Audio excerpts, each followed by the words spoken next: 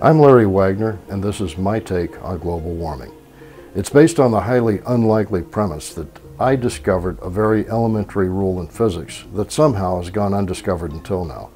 But when you apply this rule of physics to the theory of relativity, it becomes very easy to see that global warming is actually a naturally reoccurring process that's been around since the beginning of time. I don't claim to be a physicist. I build houses for a living. But sometimes it takes an outside perspective to see something really obvious. If my theory turns out to be valid, not only will it explain global warming, but it'll help to predict long-term weather changes. I'm not saying that mankind is not accelerating the process of global warming. What I am saying is global warming would exist, with or without our help. The theory that I'm offering is simple, but the realization that led me to it is simpler yet. It was the realization that centrifugal force is not free. The first thing that any of us learned about physics were Sir Isaac Newton's 3 laws of motion. Only from my point of view, these laws of motion seemed to contradict what I was learning about centrifugal force. What confused me was, ever since I can remember, scientists have been proposing building huge space stations that were shaped like a wagon wheel or a cylinder that would spin, creating centrifugal force, drawing things to their outer walls, creating a synthetic gravity. Well, that made sense to me. But then they went on to say that once they set these huge space stations into motion, that they'd continue turning forever. Their thinking was that since there was no friction or wind resistance to slow them down, they would just spin indefinitely, creating free centrifugal force. These scientists seem to be ignoring Newton's basic laws of motion. Newton makes it clear that if an object is in motion and it's deflected by another object, then every bit of energy that's lost to that deflection is accepted by the other object. It doesn't matter if it's deflected by a similar object or by the axis of an object that forces it into a circular path. Force is force and deflection is deflection. The best way I can think of to illustrate this point is with a ball on a string. When I spin the ball, centrifugal force throws it outward. But notice I have to keep whipping it because the centrifugal force is draining the process of inertia or acceleration. Once I quit putting energy into the equation, you can see that it very quickly stops spinning. Is it because of wind resistance? Is it because of friction? No. Another good example of this is if you operate an aircraft or a motorcycle. When you go into a really tight bank, you have to give it extra throttle to make up for the inertia that you lose to centrifugal force. Centrifugal force is circular deflection. And it's only basic logic that if you want an object to experience one continuous g of circular deflection, or centrifugal force, then an investment of 1 g of acceleration is going to be required.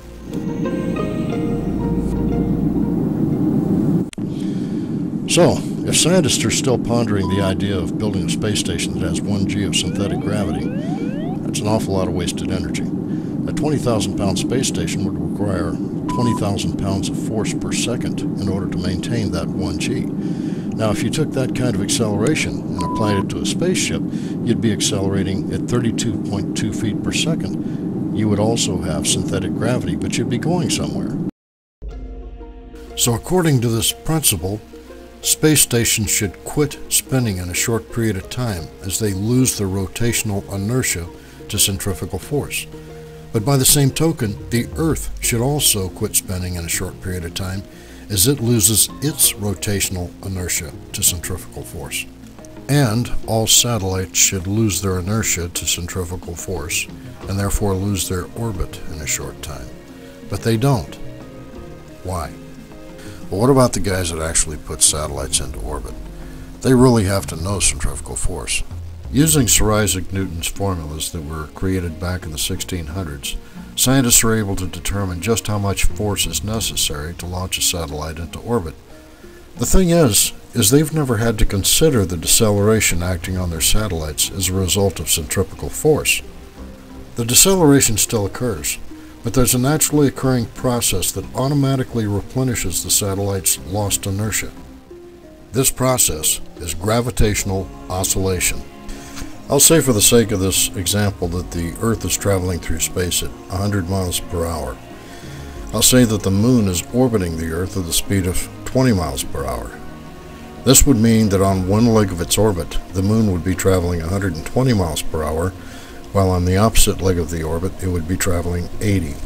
What if the theory of relativity applied to a low-speed orbit, and when the moon increased its speed to 120 miles per hour, its gravity increased, and then when it slowed to 80, its gravity decreased?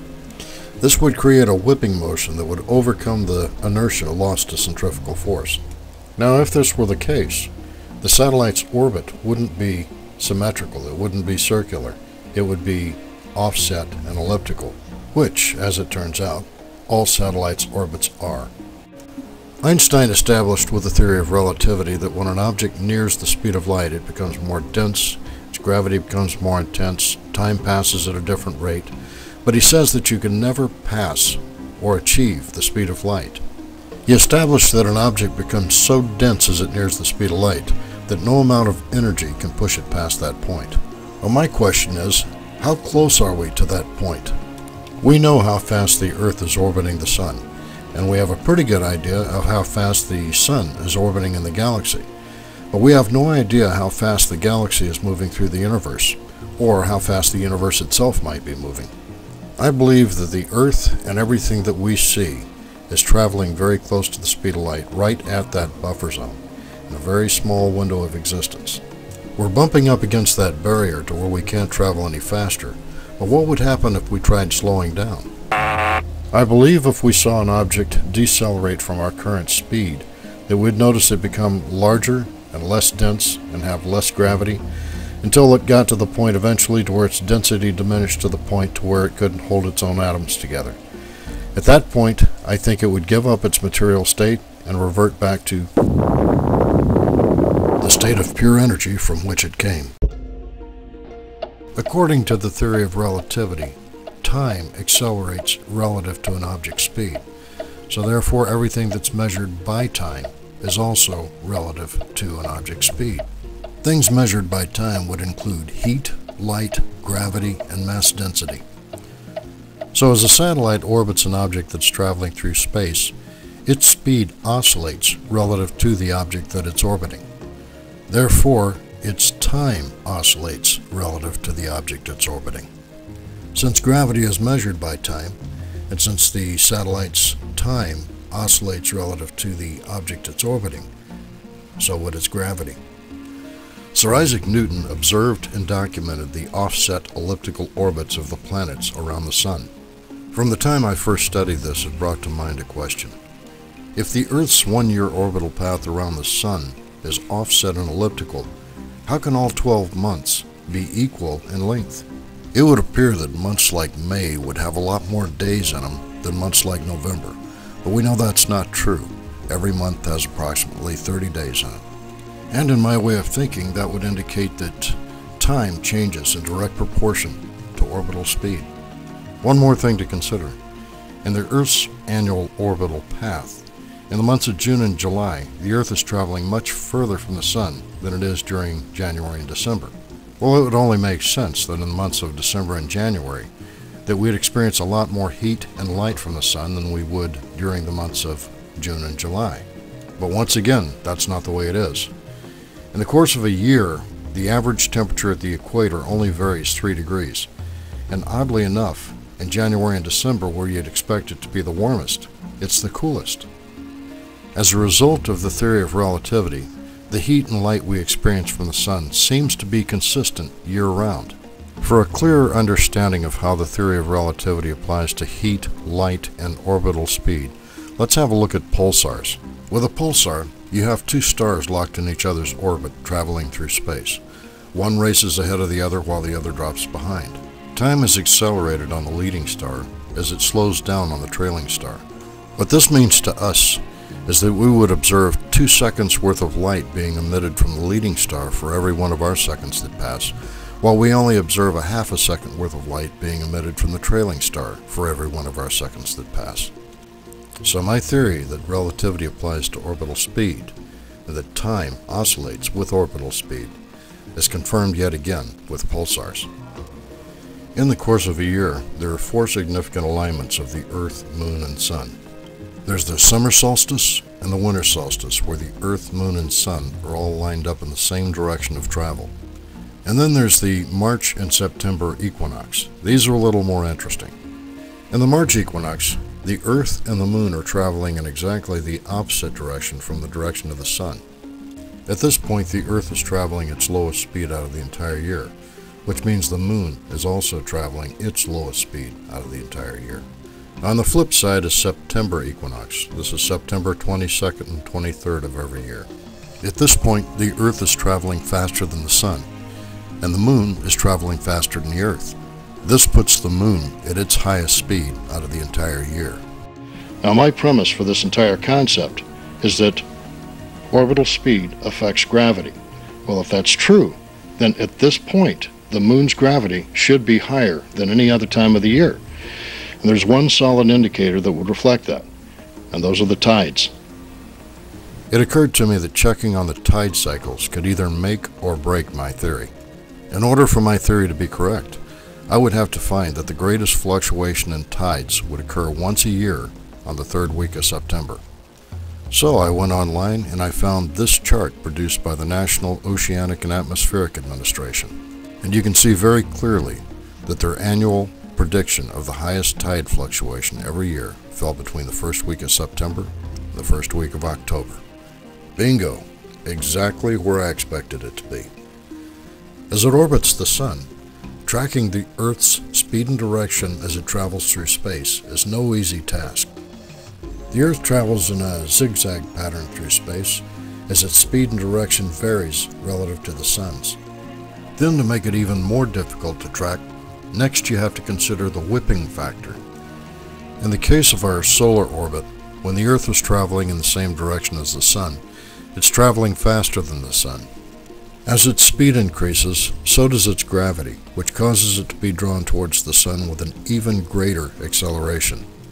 This greater acceleration quickly becomes a greater deceleration as the Earth swings around the Sun. And as it's whipped around to a speed much slower than that of the Sun, its gravity becomes weaker relative to the Sun, and this causes it to swing wide on the backside of its orbit. It then shifts gears as it changes speed and direction as it's once again pulled forward by the gravity of the Sun. So in order to determine the Earth's true speed through space, you have to first know the Sun's true speed through space versus a fixed point in space. You have to consider the Earth's orbital speed, then you have to consider the variation in speed caused by its oscillating gravity. So, with all factors considered, the Earth's speed would peak as it accelerates past the Sun. It would then quickly plummet as it was whipped around in the opposite direction. And finally, it would shift gears as it changed speed and direction as the Sun's gravity pulled it into its next orbit. This footprint doesn't just reflect the Earth's orbital speed. Since time, gravity, and mass density are all directly related to speed, it would reflect all those factors. What's more, is this isn't just the Earth's orbital footprint. This is a universal orbital footprint of any satellite that's in orbit anywhere in the universe. And we can thank the National Oceanic and Atmospheric Administration for producing such an accurate gravitational footprint of one Earth orbit. In order to predict future annual tide cycles, they averaged out the annual tide cycles between 1930 and 2006. By averaging out 76 years worth of annual tide cycles, they were able to eliminate any earthly influences on the tides. This produced a model that exclusively conveys the gravitational relationship between the Earth and the Sun during one Earth orbit. If this is indeed a universal orbital footprint, then one orbit of the Earth and one orbit of the Moon should reflect the same orbital footprint in the tides. This is a tidal record of one lunar orbit. It's kind of hard to tell from looking at this graph, but if you compress it and put it side by side looking at one Earth orbit, you can see the similarities. There's something I'd like to clarify about this theory. I'm saying that the Earth's gravity is much greater in September than it is in January. Only we can't perceive these changes from Earth's perspective, because along with Earth's speed, time and gravity change in exact proportion. This change in the Earth's gravity is only apparent from an outside perspective, which could be from the sun or a static point in space. There is one way that you can observe that the Earth's gravity increases in the autumn with your naked eye, and that would be the annual occurrence of meteor showers.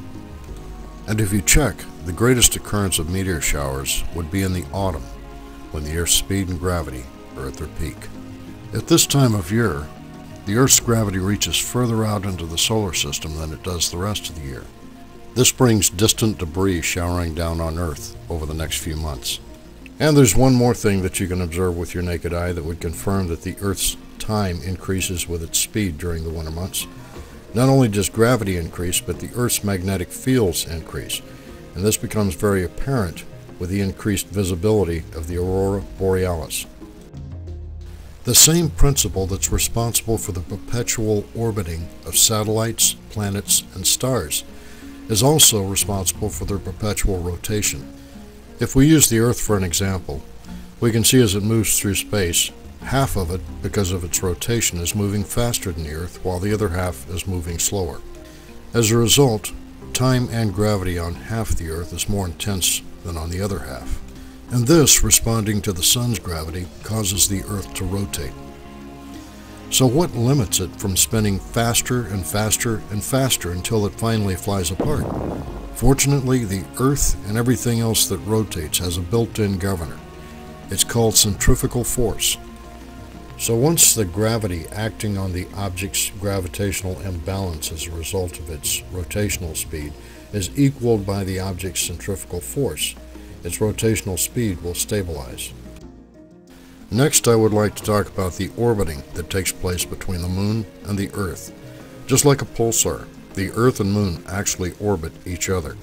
Of the total combined orbital mass between the Moon and Earth, the Earth accounts for 85% and the Moon 15%. So this means that 85% of the orbiting that we see is on the part of the Moon.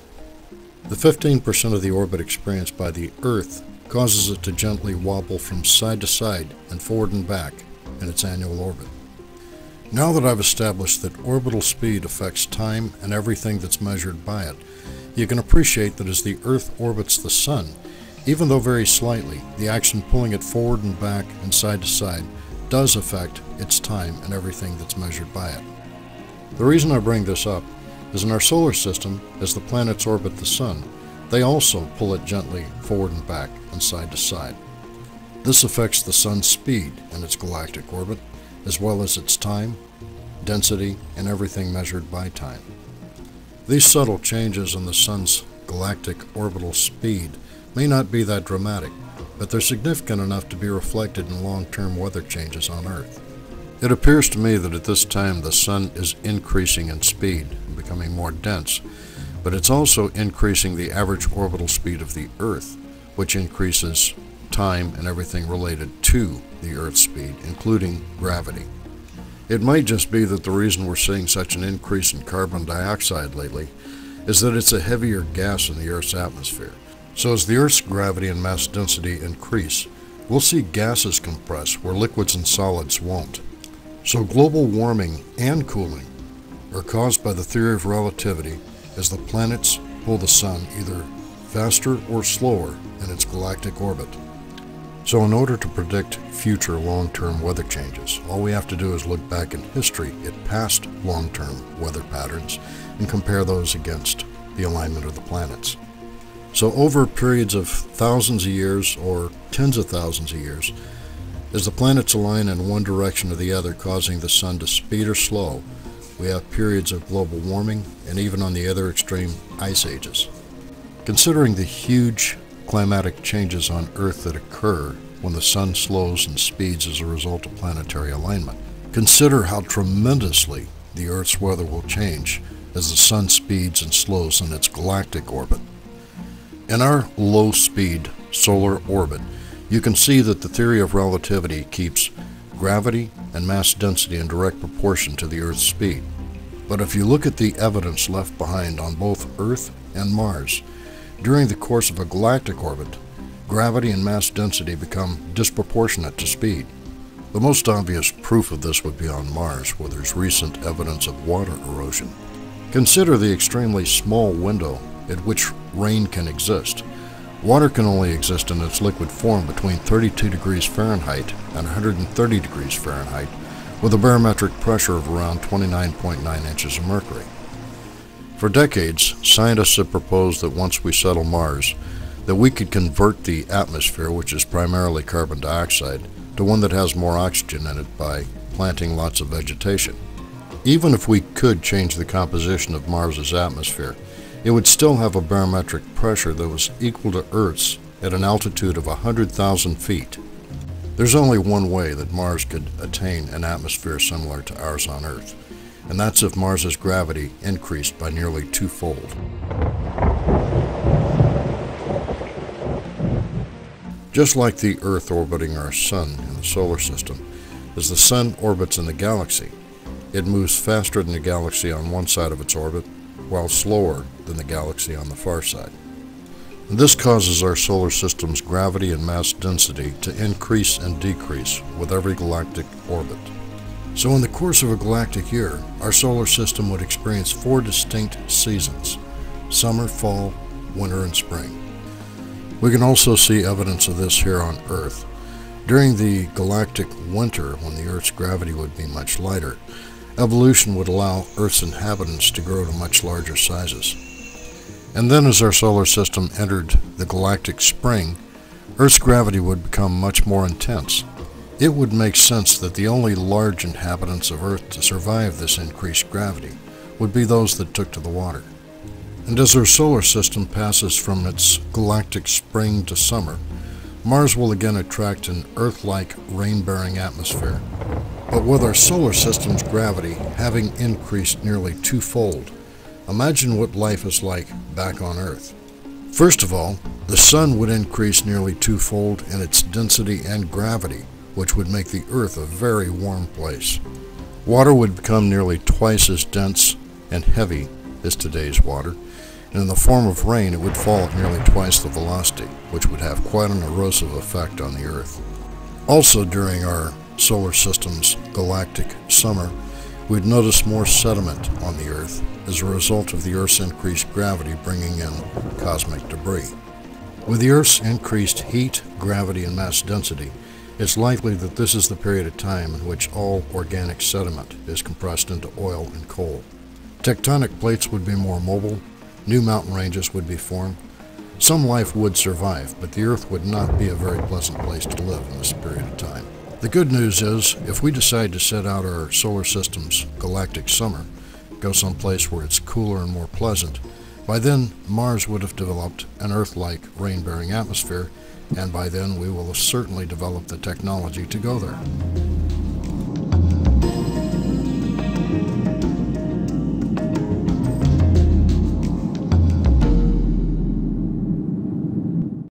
I think everybody's first question to this theory would be the same as mine. If it's all that simple, why didn't somebody else come up with it first? Well, I think the truth of the matter is it's hard to get a new idea accepted. Other people probably did come up with it first. As a matter of fact, I came up with this theory when I was about 24 years old myself. My first book was published when I was 21. At 24, I went on to write a science fiction novel called New Atlantis. I don't know about you, but it just bugs the heck out of me to read science fiction that's not feasible. While I was drafting the novel, it was a consideration of spaceships and space travel that started me thinking along these lines. I ironed out the theory in about 1984, and in that same year I caught an episode of Nova that pertained to it. In this episode, a Dr. Walter Alvarez of Berkeley was asking the question of why Earth goes through such dramatic changes in regular intervals. Intervals that, among other things, eliminated the dinosaurs. So I quickly drafted a 4-page letter entitled The Course of a Galactic Year and sent it off to him. A short time later I received it back from him with a post-it note in which he said he can't comment on my theory because he's not an astrophysicist. So next I sent it to Omni magazine, hoping that someone could either embrace or disprove it. But instead I got it back with a letter saying that their staff editors weren't scientists and they couldn't evaluate it either. So I approached several colleges and I always got the same response. They said that I had to prove my theory. Well, how do you prove something like this? Well, that was 25 years ago. I didn't give the theory much more thought until just recently. I build houses for a living, and with the market the way it is, I had to take a project on that's 50 miles north of where I live. My 100-mile-a-day commute is along a corridor where traffic is just horrible. I'd spend the average of 4 hours a day sitting in traffic. With all this time on my hands, I decided to start considering what proof I could come up with to support my theory. And that proof is contained in this video.